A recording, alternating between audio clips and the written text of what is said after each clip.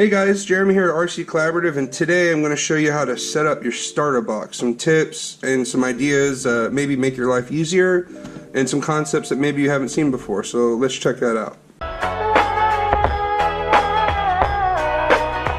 Yo, I ain't here for the money, I ain't here for the fame.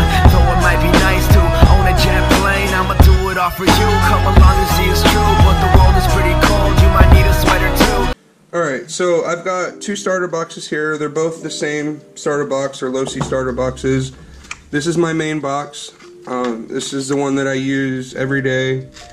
And I want to tell you kind of what I've done to it, and the history on it, and what I think makes it better than what it used to be. So one of the things that I found with these starter boxes like this one I rescued had chicken wire for electrical wire in here. It was like really thin, and it just couldn't get any amp draw to the motor.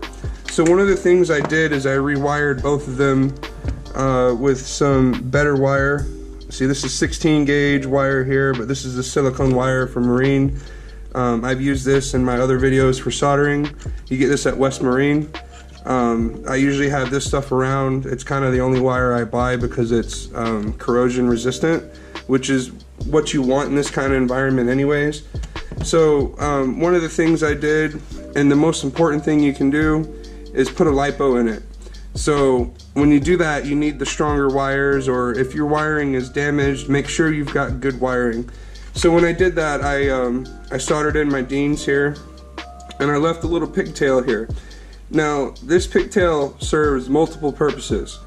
I charge my battery through this. You know, I leave the power switch off.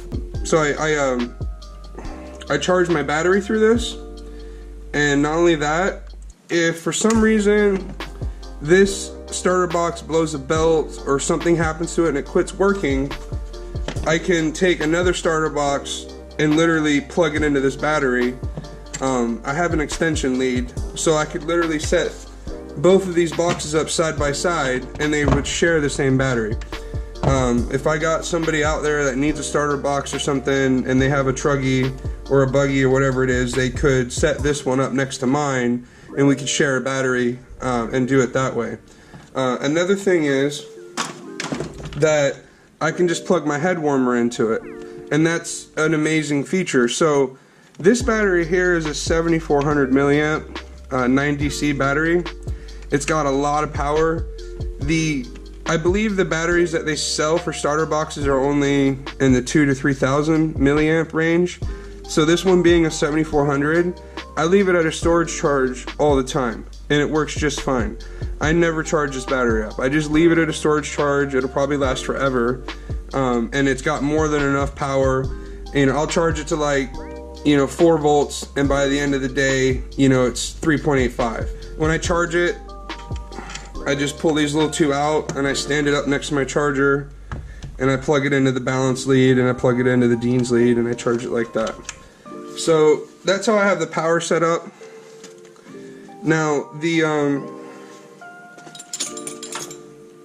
contacts here, they were damaged when I got this box. When I got this box, it would stick. You turn it on and it would stay running because the copper had burned a hole all the way across it and it was about to fall off. So it would get hot when it connects. It would kind of stick to the contact.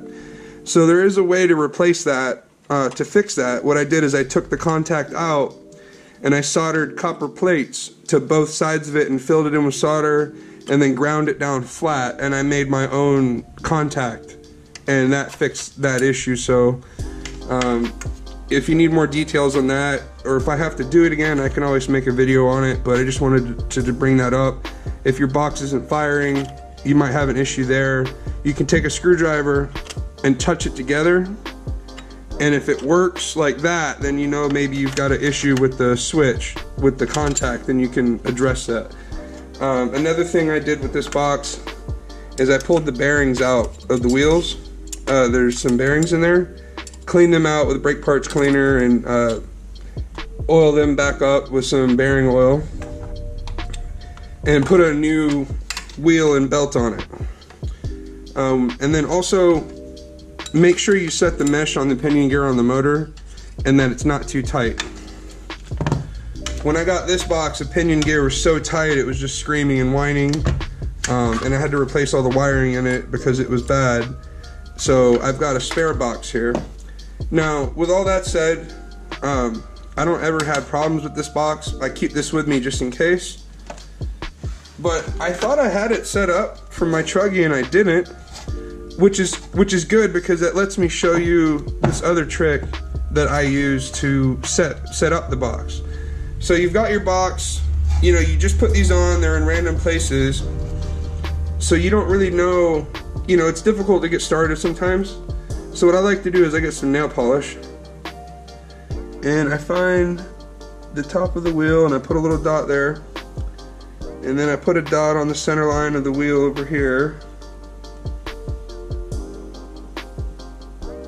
That one's not very accurate. Then I find the end here. And I basically mark the top center of the wheel locations.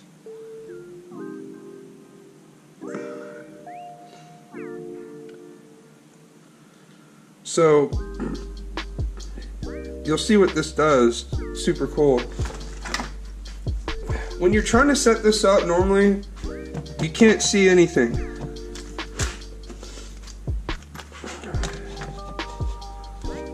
So it's hard to see that black wheel and where it's actually at.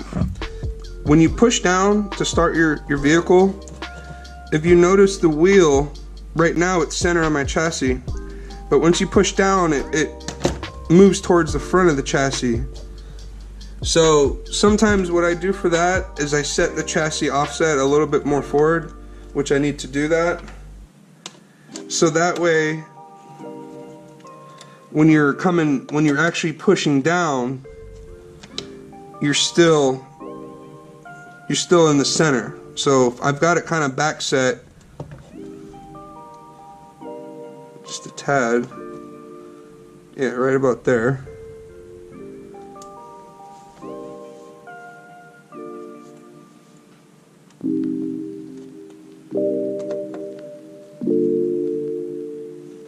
Because what you don't want is to be hitting the chassis.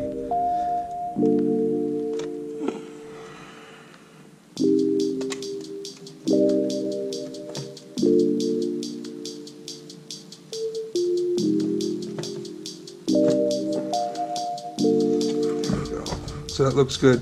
So now when I push down, I'm centering the chassis. And that's what you want. So right now it looks slightly offset, but once you actually go to engage, it's gonna, because of the leverage action, it's gonna move the location of the wheel slightly. Now, hopefully it's pretty obvious that you should carry spare belts and wheels. I'm ready to go to war on some starter boxes here. I don't ever want to have issues with them. So thanks for hanging out, guys. Have a good day. See you later. Thank you so much for watching my videos and supporting me. Please don't forget to like, subscribe, and most importantly, comment below. Please let me know if the videos helped you, what you would like to see in the next videos, and if there's anything we can do to make the quality of the videos better for you, that would be great. If you're a vendor and you'd like to send me something to review, a product review, or would like to sponsor me for racing, my email is just down here. Send me an email, we'll work it out. Other than that, collab on, guys.